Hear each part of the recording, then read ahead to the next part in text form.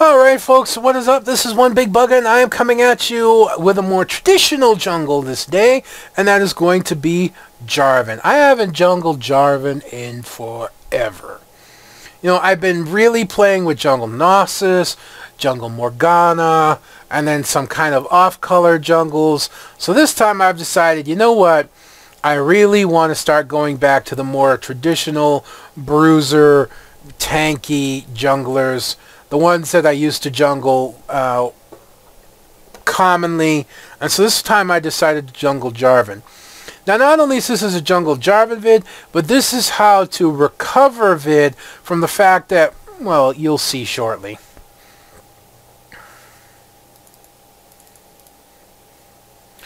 So, yeah, Jarvan's one of those few that I have almost every skin available to the average player.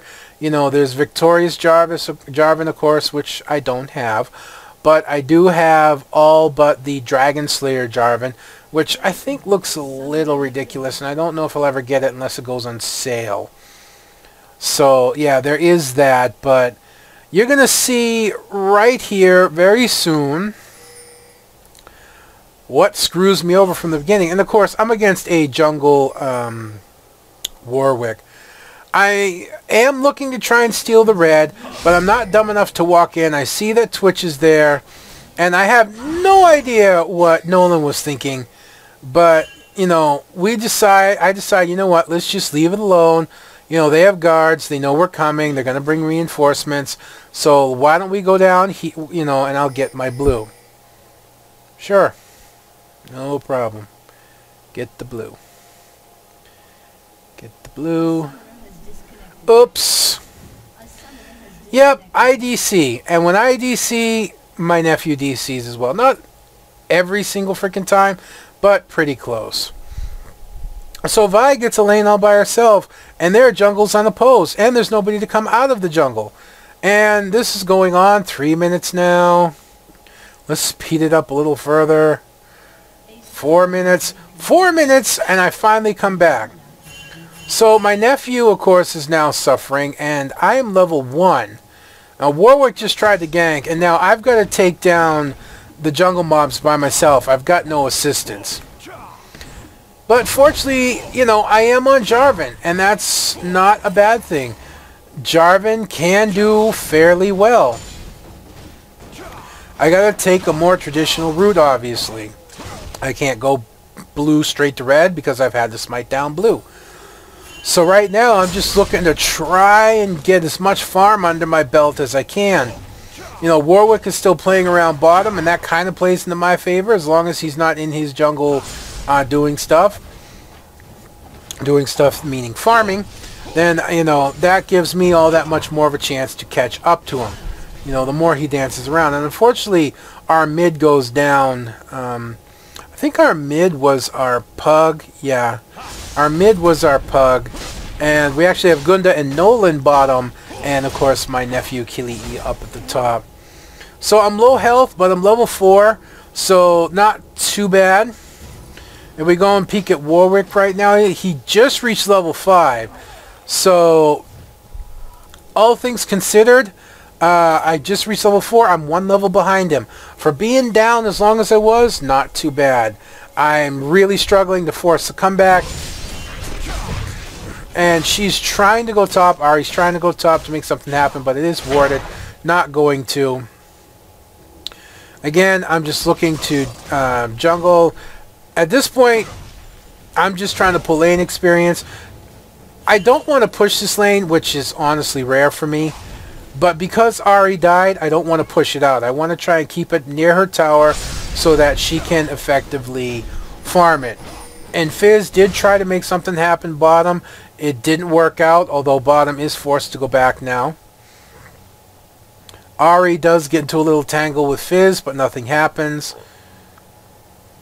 And of course, the bottom turret's being pushed, so I've got to get down there and try and save it. And, well, they wouldn't have taken it anyway, so I don't know what I mean by save it. But I do push it out, and bot lane returns. And again, unfortunately, Ari loses. So I'm going to be honest with you, I'm not looking totally towards Ari at this point in terms of ganking. You know, she's already gone down twice. But again, I really don't want to push her lane. So I'm just trying to farm minions, kind of like I'm a laner. Which, I'm still terrible at farming minions, but I have noticed that I'm a little bit better than I used to be. I'm actually able to last hit a little more consistently when I try. So that's pretty cool. Of course, as a jungler with the Mandred's Razors there, that's not as difficult as you think. But even without, because I actually played ADC on a couple games, and I did okay. You know, it wasn't terrible. And through this entire game at this point, you're going to see me do that. Yeah? You're going to see me toss my lance out like that. That's because I'm trying to throw my standard and then jump to the lance. I jump with the lance, and for some reason the standard doesn't throw. That's going to happen more often in this game than should happen to anyone. And yeah, unfortunately a gank down bottom causes that, so they're trying to dive and I come in and I'm trying to trap Warwick. He gets hugified and flashes out. So, nothing came of it, but at least protected the tower, but we're down 3-0 right now. So we're not off to the greatest start. Our mid has already suffered 2 deaths, which probably means she's going to continue to suffer. And our top, much like, you know, our top and myself, the jungler, we have both started late in the game, so we're trying to come from behind, and bot lane just died. So we're in a worse position than you think of than just being down 3 kills. 3 kills, 2,000 gold should not make, pretty much. So why did I pick up Mandred's Razors instead of the Spirit Stone? Well, I was going to build a lantern, although I don't know if I actually ever finished that. But I was looking to kill the minions, the jungle creeps, faster because of being behind. You know, the Razors and the lantern do more damage. Even after their, again, I tried to jump to the standard. That never came out. The Razor helps do more damage to the minions than anything else. So I was really looking for that extra speed to clear and catch up, which I've done fairly well. At this point, I'm looking to, of course, help Mundo. I move into the second bush.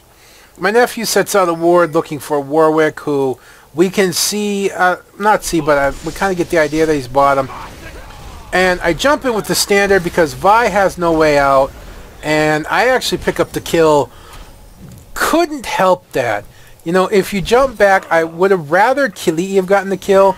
As I see the engage there. And I do nail her down. Mundo's in there. She's going to pop her ulti with no other way out. And as you can see, that causes Mundo to get knocked out of my ultimate. And in turn, that means that he couldn't get the kill. So I ended up picking it up with a last auto attack. But not terrible. At least he got the assist. The tower's pushed up here. She's going to lose this CS. Fizz is missing, but I don't think he really wants to go top lane. He was trying to see if we were stealing. We weren't. But I don't think he really wants to go top lane because I'm still good health and Mundo was still good health. So that would have made... He probably would have escaped with Trickster and all that, but would have made life very difficult on him if he tried to get a kill on us. Now I'm going to be honest, because Ari's died twice, I don't want to give her blue. I really, really don't. You know, I've called the, what Stonewall calls it, the triage on the buffs at this point. I can give red away to top maybe, or, you know, the ADC I still wouldn't mind because she's only died once. And that was with a gank down there, but to blue, the blue to mid, I'm not looking favorably on that. Especially from the fact I still feel behind. Even though with that kill, you know, I'm really not 59 to 55. And he's got a giant spell, and, you know, he's a little bit more ahead in the items, I think. Oh no, I picked up level 2 boots, so yeah, we're pretty much close. We're pretty much even at this point. I'm a few creep kills behind, and that's about it. So yeah, bottom lane has been pushed back, and I just want to take this tower at this point. I'm standing here for the inevitable, and there's the shark, but I immediately just jump in and start hacking him up, and the ult's going to go out but miss. I really want him, and that was a lucky stab right there. I do want to go back and look at that again. Tower goes down, he's running away. I flash in, there's Twitch, starts hitting me, dive back. I hit Twitch by accident, jump on Fizz, and manage just to get a full-length poke on him with the lance, and that's enough to finish him off. Caitlyn wants to finish off Lulu, and will be able to just barely with the last shot. Ahri's coming in to try and get Twitch. He barriers, and at this point I go too far, and I know I've gone too far, and there's nothing I can do. I knew I went too far at that point. Warwick being a little too bold. But yeah, I knew I went too far at that point. Going for Fizz. I really shouldn't. Going for Twitch. I really shouldn't have, but still, 2 kills, 1 death, 1 assist. I pretty much caught up at this point. As again, they continue to hammer down Warwick for what it's worth. But again, I call this, staying too long because, yep, here comes Fizz around the side. And I was pinging that shit was coming, but it's kind of like they refuse to listen. And they're going to turn now onto Caitlyn, and she's going to die. So, again, staying too long. You didn't have much mana left. You didn't have much hitting power left. There was nobody close by to assist. It's time to back out. And unfortunately, they didn't. So looking top at this point, I wanted to come up and gank, but yeah, there's no need. Kili'i's caught up enough to where, he can just mow things down. So we're looking to just push the tower down at this point. I shield up just to help tank the minions a little bit, That's the only reason I shielded up there. But we're just pushing as hard as we can.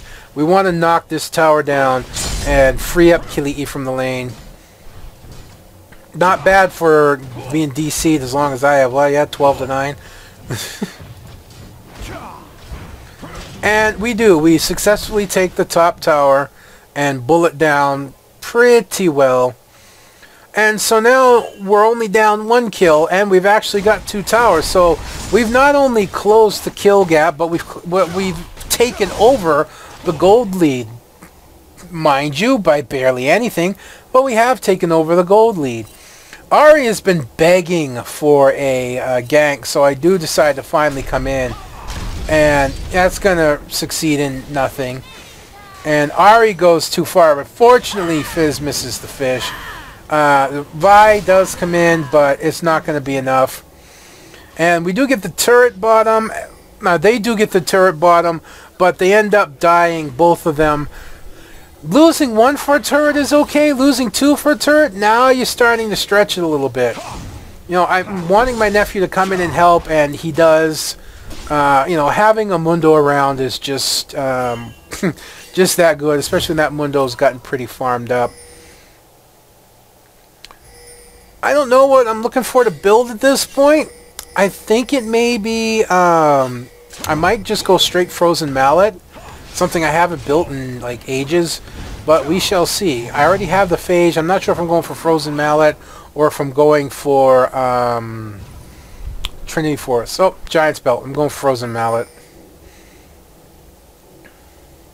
So we've evened up the kills. We still have a 1 turret lead, but we've lost the gold lead again, but only by a very small amount.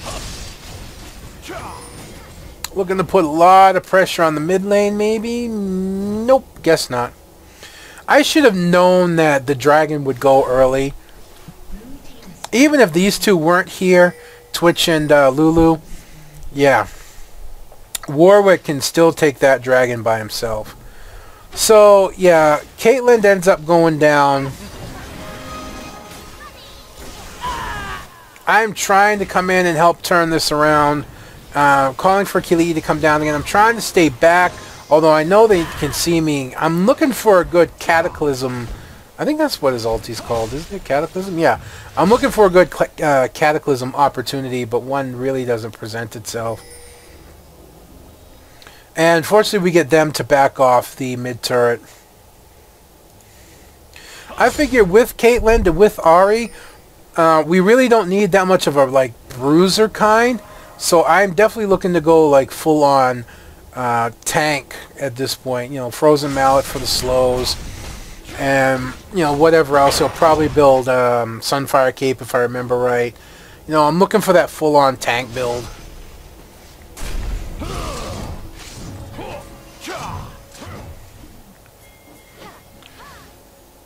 See, what are we looking at? Oh, yeah, I know that Twitch and them are on their way up. I thought they might try and go around blue, but they don't. They just come up into lane. And beautiful Cataclysm, but I drop it right away for whatever reason. I think I was just trying to scare them off because we didn't have Ahri in the fight, and we didn't have Mundo in the fight. And it almost resulted in Twitch's death. If I had actually held the Cataclysm for a little bit longer, Twitch probably would have died. Pardon me. And then just coming in like a avalanche from the side, just coming straight in is Mundo, and he's just like tanking everybody. And I flash in and get the last hit on Vari, and looking for the kill on Lulu, just not going to happen. Continuing to tank the tower, and yeah, the strength of a Mundo under his ulti, just come blowing in like a hurricane and run everyone down. And trying to scare them off the tower at this point. At this point, I know I'm going to die. But I just wanted to try and keep them back from my team just a little bit longer so we could get the tower. Whether I actually needed to do that or not, I don't know. But at the time, it felt like what I needed to do. So that's what I did. I just pushed in. I was like, fine, I will die as long as we get the tower. Again, trading one death for a tower, very worth it. So I was okay with this, but I actually even then didn't know if I needed to do it. You know, I probably could have just walked away without even having to go in as far as I did, and we would have been fine and gotten the tower anyways, but yeah, it's too late. So I already go up and build the Frozen Mallet, so now when I start hitting someone, they're not going to be able to walk away. They're going to be forced to flash, they're going to be forced to burn escapes, or they're not going to get away. This is something I really need to build more often when I go tanky.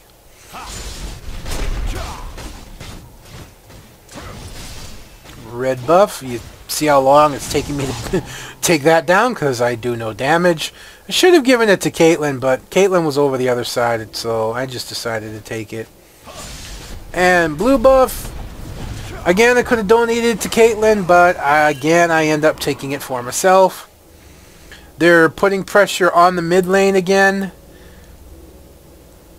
And I had no idea there's a ward here. So they know I'm there. And I kind of start getting the sense at one point that they might know I'm there. And here's, you know, here's where I start getting the idea when I start seeing this.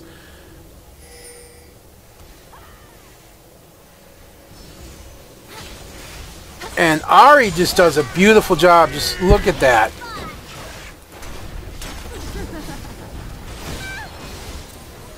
And I didn't mean to slow down. I actually meant to jump back. As you can see here, Ahri does a beautiful job. They're all coming in, and she throws out the charm, which hits no one. Then she ulties. They all turn around and group together, and I see how perfectly they are. So I knock them all up and just boom, jump in with an automatic Cataclysm. Fizz is forced to run automatically. Lulu uses her ulti on herself and still ends up dying. Twitch is in trouble. I'm continuing to hammer away on Twitch. I get suppressed by Warwick, but Twitch is not going to get away. Fizz didn't get away, even though we do end up losing Caitlyn, and I end up going down. But Warwick's by himself at the moment. Vi is trying to come in and help him, but it's not going to be enough, and she turns around when she realizes that if she goes in, she's just going to add another kill, and she does a smart thing and bails out. But you saw that perfect dragon. Everyone turned and tried to collapse in on Ahri, and the second they did that, they were all grouped together. I think I only missed one with my Dragon Strike combo, and then I cataclysmed and pretty much trapped all of them in my Cataclysm, and Fizz was immediately forced to bail out and ended up dying anyways. Lulu popped her ulti on herself and ended up dying almost immediately afterwards. You know, so we did lose a couple. We ended up losing 2, but we took down 4 of them. So it was a really beautiful play in terms of Ahri just baiting them in and the team making the mistake of grouping up. They had this ward right here. They knew I was standing here. Why they went this way and then turned into me is beyond me. They should have... I was completely clueless. They could have easily just turned into me and forced me out this way, and Ahri would have gotten out this way, but they went for Ahri looking for a kill, and it just didn't pay off. And Fizz is just going to get sniped out, and they're going to try and turn around on Warwick and Vi, but it's not going to work. I'm trying to come in to help as they're continuing to chase, and then they see me show up. I go for Warwick, but it doesn't happen. I Cataclysm Vi down. I'm taking damage from Twitch, but not as much as you think I would, and then I'm forced to back out as I got another Giant Spell. And Vi decides to continue the chase. It does absolutely nothing. And let me back up again. I know that this may get annoying at times, okay, but you see here, right at this point, low health, full health, yeah? Low health, low health, low health. All 3 of these guys are low health. You know, we still, you know, even low health, I still have a fair amount of health. You know, Ahri's the only one that you might be able to kill. So Lulu is there, but Lulu's the support. They continue to chase, and I'm like, okay. A couple shots on Vi, even though she gets ultied, it's just not going to be enough, and she's going to get taken out. So that evens up the numbers. Now remember, they only have a support in Lulu. So now Warwick's going to suffer that out as well, and he's going to end up giving up a double kill, and then Twitch and Lulu are going to end up running away. You know, we had our ADC, our tank bruiser, and Caitlyn managed to snipe off Twitch there. Now I'm not going to go roll back that one, but that was pretty cool considering Lulu could have blocked it. I guess the miscommunication there on where to go. But yeah, as I was saying, we had our ADC, our AP mid, and our tank, and one of our tanks in that one spot. They had their ADC, their jungler, who's definitely not as good as you know, tank-wise as Jarvan is. Warwick is just not. And they had Vi, who, although really good, was extremely low health. So she ended up dying almost immediately, even despite the Lulu ult. And then Warwick suffered as well, because he was already low health. And again, we have our ADC. We have the charm in Ahri. We have the damage in Ahri. We have a lot of damage in Caitlyn. So they would have been much better off just letting us go. But they thought they had numbers. They thought they could pick off a kill. And it just proved they couldn't. They were too low. Too many times I've seen teams pull that. And to be honest, this includes my own team. When you're low health and you're chasing lower health, you know, you're chasing low health, but you don't realize that the sudden damage that can be done to you if that other team turns around with all their cooldowns up. Because most of the time you can't react to it fast enough. It just turns around and comes at you suddenly. Especially in that situation where we had bush coverage. They didn't know that we were going to turn around and come back on them until Vi had walked into the bush, and by that point was already too late. By that point we were already downing Vi, which evened up the numbers. Now I see this big mashup going on down here. I know Twitch is coming up. And they are suffering right now. They are down. I know Twitch is there. But Twitch actually turns off, seeing that things are not going well in their favor. As they get 2 down. And, yep, 3 down. I managed to get in a Dragon Strike right at the end there to help save Ari. I don't know if it fully saved her or not. But I managed to get close enough to get a Dragon Strike. And I knocked up Vi, which... you know, helped Ari get away. Now this is where Twitch becomes, again, he's pretty decent at get the hell off my tower as he's clearing out the minions. Plus he has a minion wave to back him up. And there's Warwick as well. I'm just, you know, pinging, you know what, back off. Ari's low and Sona doesn't have much mana. And this Ari right here is really ticking me off. It would not take much for Warwick to come up and hit a suppress on her. And between Warwick and Twitch, just kill her. And so I just decided to leave. And I even told Gunda over Skype, if she dies, I'm not helping. You know, if she gets caught, I'm not coming back to help.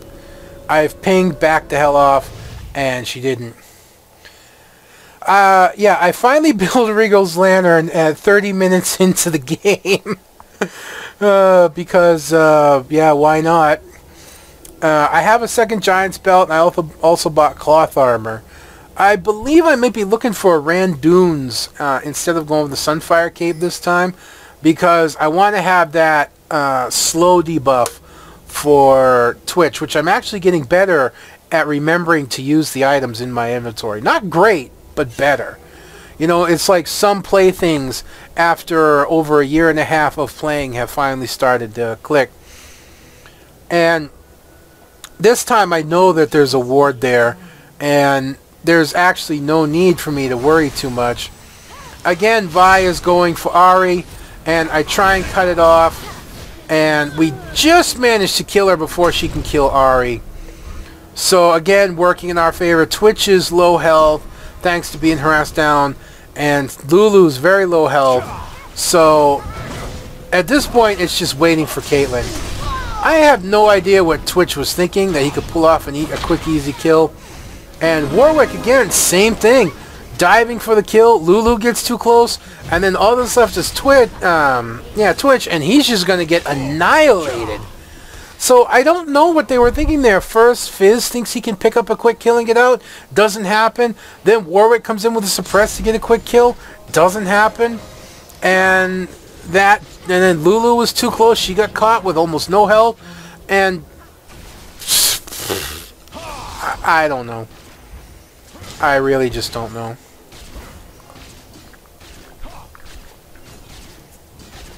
You know, that really comes to one of those moments where you say, what were they thinking? You know? We did clear out the, up to the inhibitor. I knew we wouldn't have time to take it. But had I been paying attention, we should have pressed this tower as well. Because with this many minions around, they would have had to been clearing this and here. We could have chanced going for this tower. As you see, with just the minions, it's already lost a good, I'd say, third of its health. So, yeah, that was maybe not the best decision, but at least it was a safe decision. And I do pick up the Warden's Mail, so I am looking for Randunes at this point. I'm not overly concerned about Fizz when it comes to me. Yes, Fizz can do a lot of damage, but I don't think he's a huge concern right now. He has a Lich Bane, but that's it. He has a Hex Tech, he has a Chalice, he has a Fiendish Codex. He doesn't have a Rabadon's, and he really doesn't have that much damage. Of course, neither does our mid, but still, with the CS that he has, and with the farm that he has, and rather the kills that he has, I would think would have a Rabadon's at this point, or at least be building towards it. But he didn't, so his damage is much lower than I feel that it should have been at this point in the game. You know, Ari's gone more survivability, magic resist, health, She's also got her magic penetration boots with home guard. We're looking to try and pick somebody off, and Fizz is going to face check, and we're going to just work on knocking him down. Cataclysm, but he skips out. I really want that Fizz, and Mundo turns around there, my nephew, and picks him off. And I knock up Vi, but I was actually aiming for Warwick. I'm not going to be able to slow down Vi long enough, as Warwick goes down and Lulu goes down, and then Twitch follows, and that's it. So despite being down, let's see, the golems spawn at 2 minutes, so despite being out the game for almost 2 minutes, managed to come back, farming in the jungle, managed to catch up, got some good ganks in there, made a couple silly decisions, but for the most part, it worked out pretty well as I turned in a 5-3-16 performance with 126 CS. I far outstripped Warwick on the comeback. You know, again, we were very reliant on our top, and Kali'i at 8-0. Not bad for also being out 2 minutes. Caitlyn did fairly well also at 6-6. We even got 4 kills on our support. And Ari coming back, go positive 4-2-14. You know, just holding it together, making you know, decent engages, good disengages, versus a team that oftentimes went a little too far, went a little too hard, didn't back off, and made some poor decisions. I kind of like to think that it's not just the fact that we made a nice, strong comeback in terms of the fact that 2 of us DC'd for 2 minutes, but that the other team made some poor choices and actually helped hand the game over as well. But still, it's a decent video in terms of, even if you have a rough start because you have no real start for 2 minutes, don't give up, get in there, get your farming going, try and make something happen, and you can come back pretty well. So until next time, folks, I hope you've enjoyed watching this as much as I enjoyed bringing it to you. This is One Big Bugger, this was Jungle Jarvan, and I shall see you next time.